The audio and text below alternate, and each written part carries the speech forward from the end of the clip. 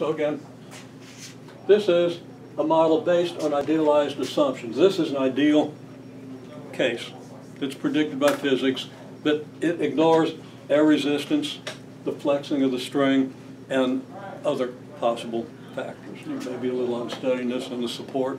Okay? All those things are more or less present in this situation. More so maybe in one length than in another, so it gets pretty complicated. Okay, well, so we have an ideal model, and I think that model is going to work really well. And we can test it. You know, we can predict now what the frequency would be if we set this at 50 centimeters. Okay? Just plug in 50 here, square root of 50 is just a little over 7, right?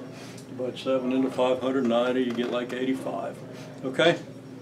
Give or take a couple. So we expect maybe we have about 85 half cycles per minute. Okay? So we could test the model, and I think it would test out pretty well.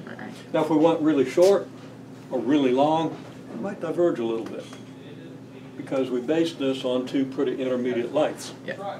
Now, a real-world tweak, though, for this model, okay, might be something like this. Now, I'm not sure that would be a really great tweak, but it might give us a better predictability.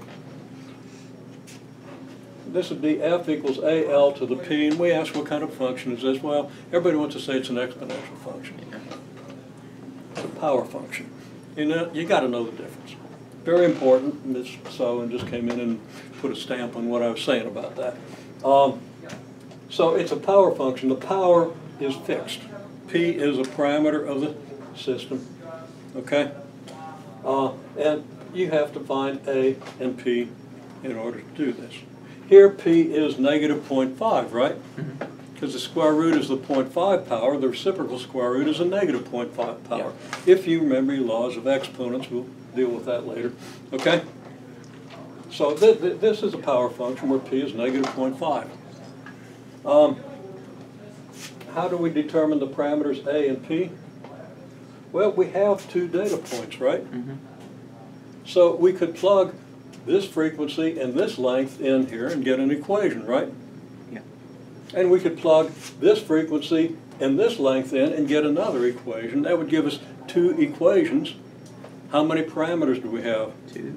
That's two unknowns, right? Two equations and two unknowns. And then we solve that equation. All right. Okay?